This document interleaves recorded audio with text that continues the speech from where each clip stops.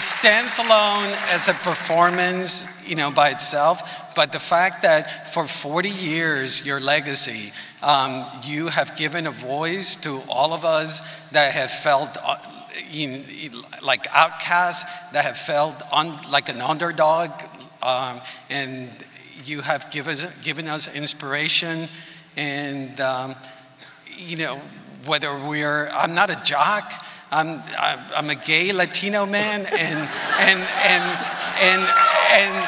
you know, Rocky showed me that I could be anything I wanted to be, and I have the eye of the tiger because of you.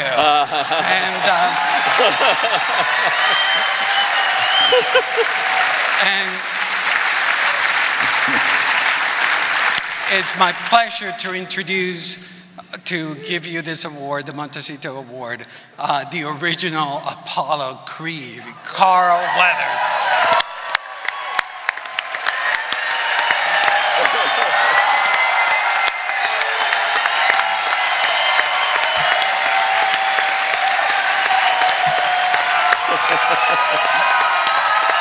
Dude.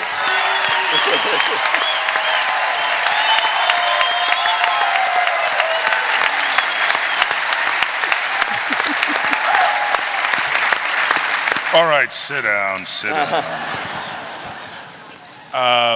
Wow.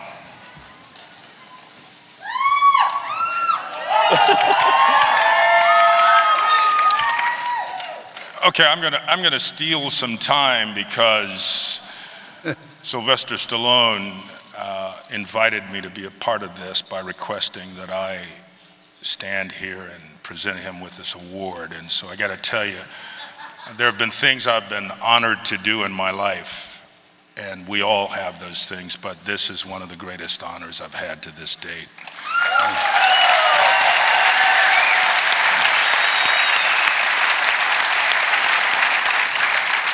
So, you know, when you sit there and you have the history that backs up a conversation that you folks and I have just had the honor to witness and to be a part of and to learn from and to sort of acknowledge what someone has done in his professional life certainly over the past 40 years, but there were a few years before that when we were all struggling actors and trying to find our way in the world and ultimately have something define us. You know, I'm going to be selfish and talk about myself for a moment here, if I may. Just a moment, okay? But you know, there I was in 1976 looking for a shot. And I got a script, and my agents at the time said, you know, this is a really good script, but they don't want to meet you, meaning the producers at that time, Bob Chartoff and Irwin Winkler. And I cajoled and cried and whined and weaseled my way into getting a copy of this script. Finally, it came to me. I read it, and oh my God, there was this role, Apollo Creed, in this great, great screenplay. I mean, it's the best thing I'd ever read. And I wasn't the best reader in the world, but I could read what's good, right? So I read this screenplay, and I gotta tell you folks, I said, this is me. I mean, this guy is me. I have to do this, right? As every young kid at that time, and certainly as every young black kid who wanted to be Muhammad Ali, who wanted to be the heavyweight champion of the world, someone had written a role that embodied the best of the best, the greatest of the greatest, and that was going to be on the big screen. Well, let me tell you, there ain't no way I was going to be denied. No way.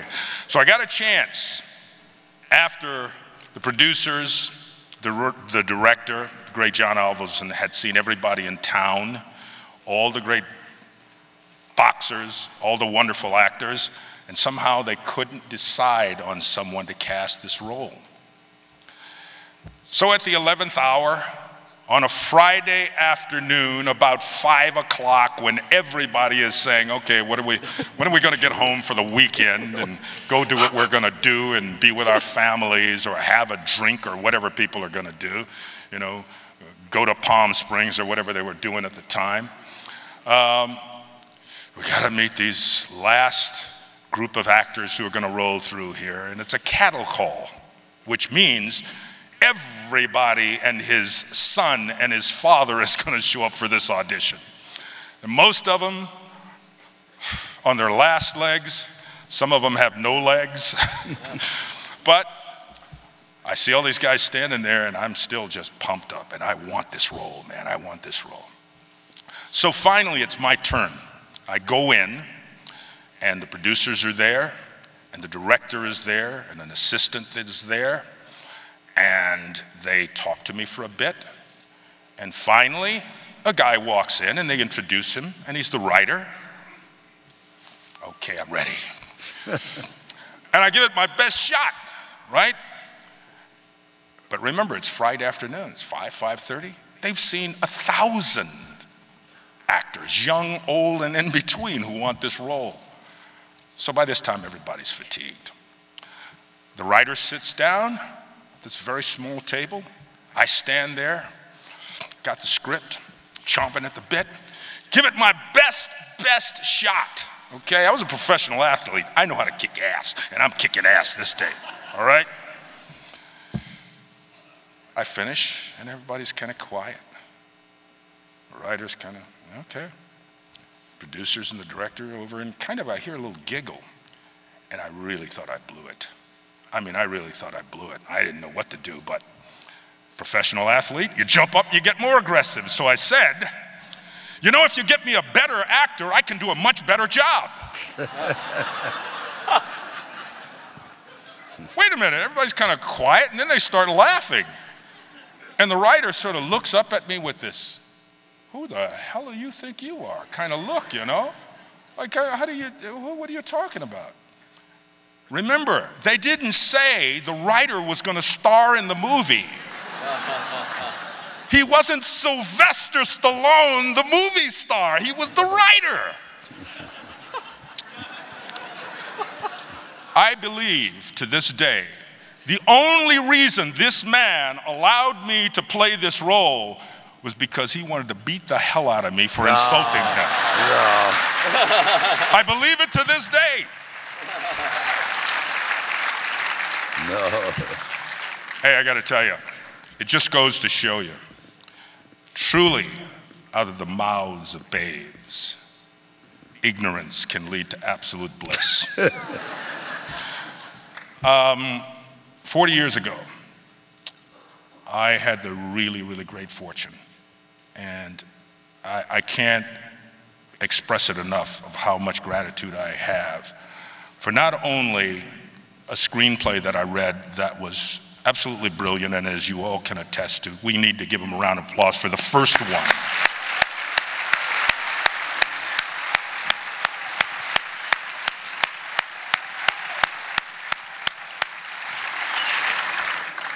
I've read a lot of screenplays, and I've seen a lot of movies. And how many of them that any of us have seen that actually, and I've never said this to you before, but how many people in this room know the movie Spartacus? Yeah. If you think about it, there was this gladiator that really was supposed to be a guy who could never stand up against everything that he went up against. And at the end of the movie, when they were looking for Spartacus, everyone stood up and said, I am Spartacus. I am Spartacus. Well, how many people have said, I am Rocky? I am Rocky. That is the work, that is the seminal work, that is the brilliant work, that is the work of a writer, a creator who created an Academy Award winning film at a very, very young age, I had the great privilege of working with him many times, and I also had the great privilege of being directed by him many times. And to this day, I still say, as good as an actor as he is as good, if not better director, and I can't imagine why you haven't directed more. You need to. We need to see more of your work.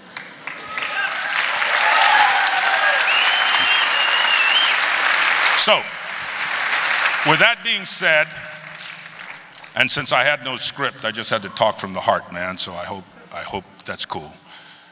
I want to welcome Sylvester Stallone, an artist, an actor, a director. You know, people talk about these Renaissance men. I mean, I know that he paints. He is an avid horseman. He's a family man. He's really a brilliant guy who I've been inspired by time and time again, and it's just between us because I would never let him know. I would never in a million years admit it to him one-on-one, but I want to let you know that I think so many of us in the industry and people who have been fans of his have been inspired by him, his work, and what he has shown us in terms of what it means to keep punching and to keep punching and to keep punching as a creative force in this industry and in my life, Mr. Sylvester Stallone.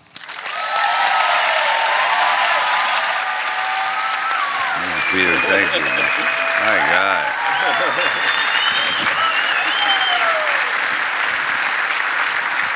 Thank you, Carl. That's incredible. Thank you, my man. Wow.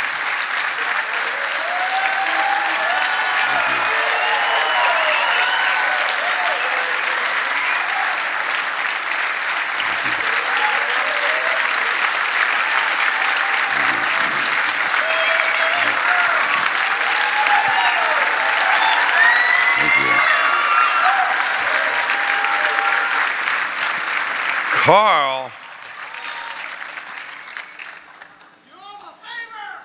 Oh, I do.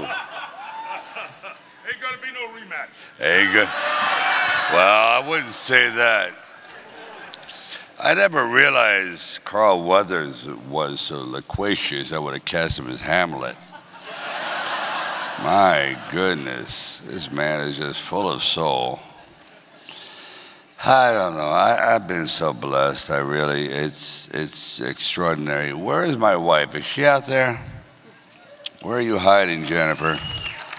There you are. Yeah, I see you. Oh, yeah, let me see. Is that you? Is that you? Okay. I did that because she's painfully shy. She was voted most shy on, let me see, was it the entire universe? Yeah, that was the entire, okay. I've been very, very blessed to be surrounded by people that actually have made me better than I should be.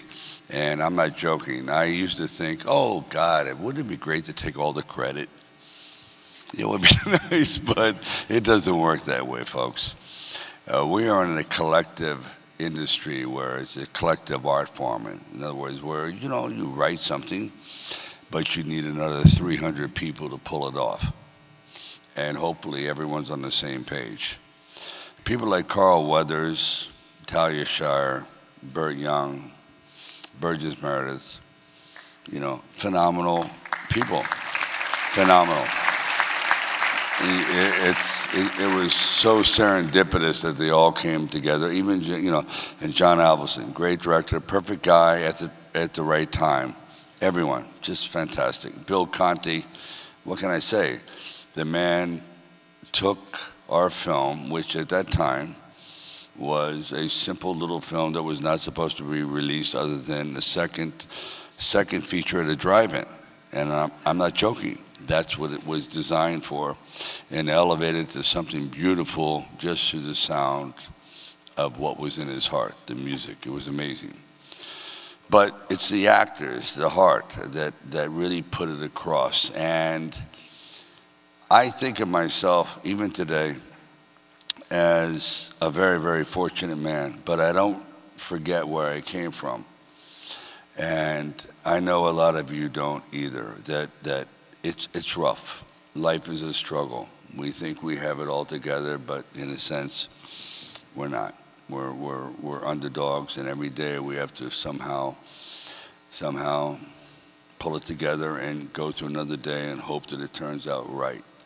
And I really love the idea that we're all part of this kind of human experience. And if we as actors and writers, interpreters, musicians, whatever, can somehow tap in to that universal quest for just peace of mind, for just some sense of respect within our lifetime, then we have what is known as a dream.